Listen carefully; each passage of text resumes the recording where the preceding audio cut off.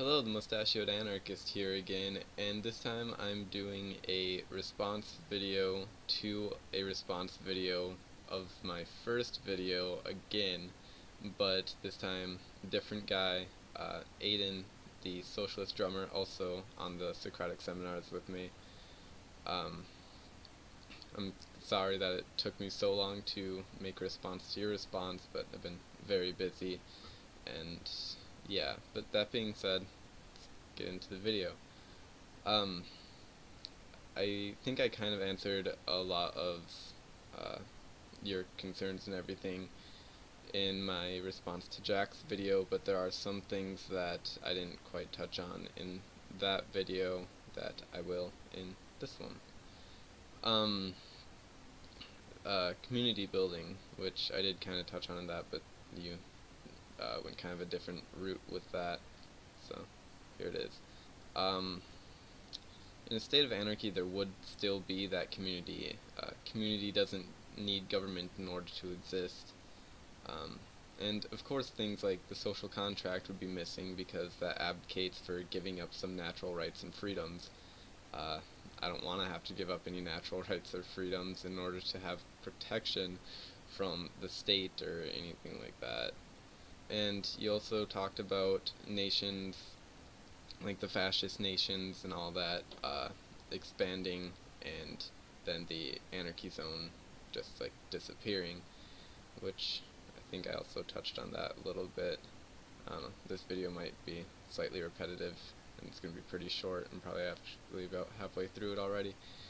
But anyway, other nations expanding and the anarchy zone disappearing, I don't necessarily think that that would really happen. Like I said in my response to Jack, I believe that people are generally good and wouldn't invade a peaceful anarchy zone in order to expand their territory.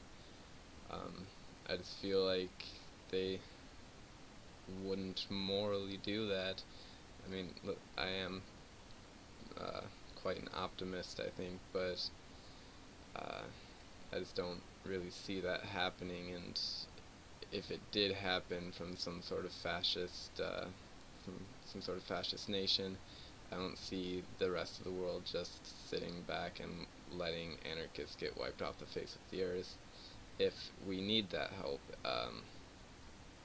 it's possible that anarchists could maybe defend themselves, probably not very well against a large fascist nation, but I don't know, it's possible. But like I said, I don't really see that happening. I don't think that it would happen. Nations have been around for quite a while, and not too many of them are really just infringing on everyone else's territory, and I just feel like it would be the same with the sort of anarchy zone, that there would be anarchists living in that zone, and other nations wouldn't try to just go invade that and kill the people that are living there in order to just expand their territory. And then onto your next point, taxes. You said to change that should write congressmen, but I don't see that that would do any good. I don't feel like congressmen would listen to an anarchist who wants their whole job and their whole system and everything to just be gone. I don't think that they would really listen to someone with those sort of beliefs. I don't think that's going to do anything. And with taxes, you started mentioning all the good things that taxes do, but in my eyes, it doesn't matter how much good the tax money may do. Innocent people are still dying. Also, have you seen the movie The Purge?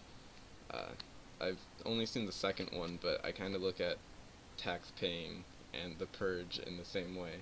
Obviously they're very different things, but I think that there's some similarities there. In both cases, innocent people are dying, but people keep up with doing it because it does some good. I believe in The Purge, the good that it does is like homelessness is below 5%. Oh my god, my phone just went off, I'm sorry. But homelessness is below 5% and blah blah and a whole bunch of other good stuff.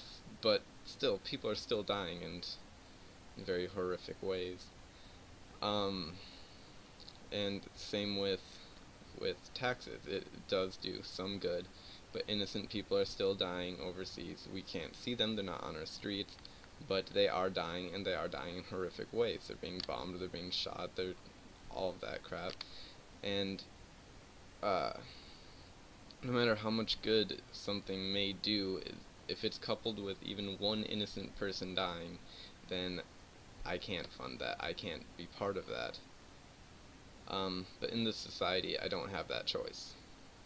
I either uh, have to start funding the military and start funding the death of innocent people, or I go to jail for tax evasion, I believe. And yeah, I don't really want to do either. I just want to live my life and not have innocent people die because of me, or be locked in a literal cage, as well as the other cage that I speak of. I don't know, mental cage maybe, yeah. And then as for the political spectrum, you mentioned it again, and okay, there is more than just the left and right. Like I said, there's also an up and down, and anarchists are in the bottom left. There's two scales. One is, I believe, social freedom, and the other one is economic freedom. Anarchists are full freedom on both scales, which puts them in the bottom left. It's just, yeah, we are not, we're not on the right, unless you look at it from, I don't know, maybe there's one sort of scale when we are on the right, but on the actual scales, and when you put it all together and everything, we are in the bottom left. We are full freedom for everything. We are not a right movement. That's just not what it is. It's no.